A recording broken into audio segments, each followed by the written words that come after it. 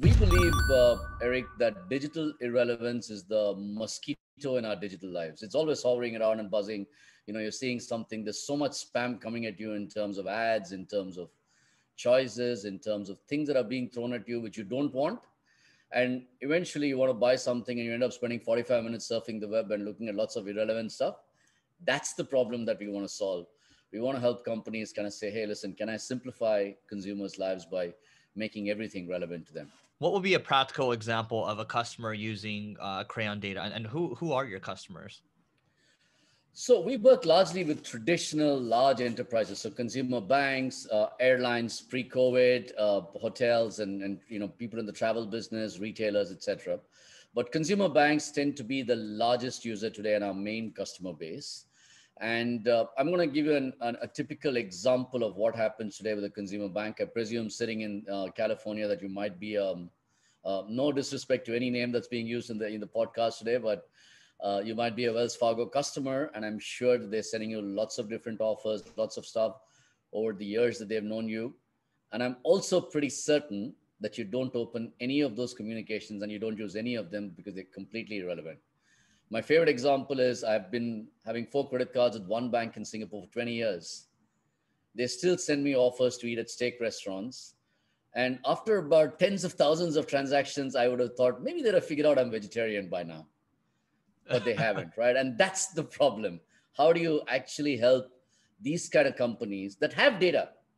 They have huge amounts of customers and data, but they're not able to operate the way, imagine that data with a Netflix or a Spotify. They would just be killing you with personalization. Got it. Okay, that makes all the sense in the world. How does it how do you guys make money, and then is it only reserved for how big does the company, you said larger enterprises, so you got that part. How do you guys charge in general? How do you make money? So I think it's a fairly simple thing. We've obviously been through a journey to get here. We started off saying we want to democratize this whole thing. We try to work with mid-sized companies, lots of that. We've done a pivot, and I'll come to that later. But to answer your main question, how do you make money? It's fairly simple, right? We have a two-sided platform. So what we tell a bank is you have customers. You need to connect to the digital world of merchants, of people who have products to sell. Our platform will sit in between, profile your customer, help engage them in a personal way, and help them transact with all these other people in the marketplace. And all of this is coming out of one single, full stack solution. And the way we make money is 3 things. One is long-term annual subscriptions for the platform. Typically, this is based on the number of customers or the portfolio value that you have. The second one is a share of incremental income. For example, today, merchants are prepared to pay for getting traffic from let's say bank customers. So we'd say we will take a share of the incremental income that we will generate. And the third one, and this is very important, I think, in Crayon's journey and a learning that I've personally gone through, is professional services, integrations and customizations.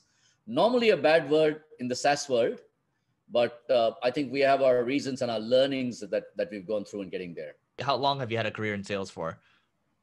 You don't need to give an exact number, just a range. Nah, I'm okay. I'm not afraid of this. I think I'm still quite contemporary for when I look at some of the other people around me.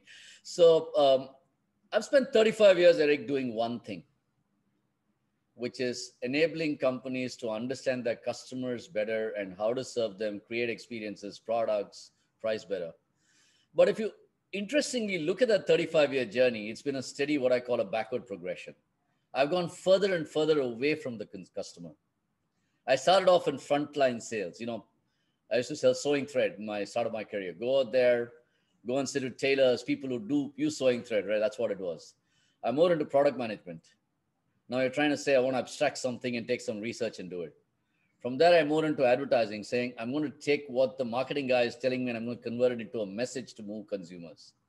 Inside advertising, I moved to the media business, which is, I said, okay, now it's really about finding the customer at the right time and giving that message to them. I moved to international roles, from national roles in India to international roles in Asia Pacific. And then as I worked in media and I saw the first internet banking thing that I launched in Asia Pacific for a bank out here, and first personalization and data warehousing projects in this part of the world, I had an epiphany. I said, if you really want to understand customers, it is going to be a data and tech driven world. It's not going to be the right brain world where I started, but the left brain world of data and tech. And this is about 20 years ago, Eric. So it was about 2000. So rather stupidly quit my nicely high-paying bank job and became an entrepreneur in 2000. And that is to set up an analytics firm. And Eric, again, while you're young, you'd appreciate in 2000 analytics wasn't even a thing, right? And it was rather brave of me to go out there and do that. But I think we evangelized, bootstrapped that firm. But it was built on the basic belief that the voice of the customer is already available to you. It is deep in your data. You're not looking at your data, right? And that's what started my entrepreneurial journey way back in 2000. Can you walk people through, I mean, people that want to sell to enterprise, what are the keys to locking in a $1 million enterprise deal? What's the sales cycle look like? Because I often don't get to talk about that too much on this podcast with people. That's a absolutely great question, Eric. And it's part of the existential struggle that we went through with Crayon. Like with all companies that said we want to be SaaS, we said, no, we want to have 100 clients, we want to have 200 clients. We should go out there, we should sell for $5,000 to $10,000. So we're an 8-year-old firm, right? And it sounds like we've not gone that, but we spent 2-3 years actually building the platform and working with lead clients to make sure that this stuff worked. And then we went into this model saying we want to sell to the large enterprise market. Everybody should be able to download and install and use it. It's $5,000 to $10,000 a month, and it's $100,000 to $200,000 a year, which is not a bad number in SaaS ARR, if you will. And then we realized it doesn't work. The reason is that when you're talking about doing something like personalization, you're touching literally every system in a company, and you're either taking data or you're sending some signal back into it. And not every mid-sized enterprise, even in the banking thing, was open to that kind of change, because it was the change management process inside the enterprise of getting people to do things differently that was hard. Now, obviously, we didn't want to embrace the whole services model as well. So we said, how do we do this? And at the same time, Eric, what we discovered was that large enterprises, which were innovative leaders, and before COVID, we did a fantastic project for Emirates Airlines, right? So where we were, they wanted to create a vision where they said, if you think of travel, you should think of Emirates. They have 100 million customer records. They have 60 million passengers. And they said, listen, we love your capability, but you really have to work with us to integrate this deep across every system.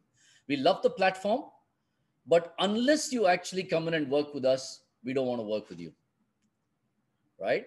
And that's a mental switch, right? Because if you're a SaaS entrepreneur, you want to say, no, I don't want to do this. But that's really huge bucks, and you're embedding yourself. I mean, it's like putting a needle inside something, right? It's hard for people to take the needle out. So what I'd actually tell people is the same thing, right? I think when you go into the large enterprise, I think we have to understand the fact that large enterprises are complex. They have multiple buyers. They have long sales cycles. You got to embrace that.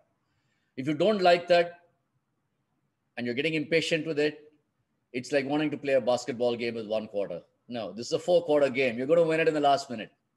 You got to have the patience to go through that 4-quarter game, right? Suresh, this has been great. What's the best way for people to find you online? LinkedIn is good. Suresh Shankar. It should be fairly easy. I am reasonably, I have my own podcast. I hope to, like I said, get onto that. It's called Slaves to the Algo. And I think that has all my contact details. Slaves to the Algo.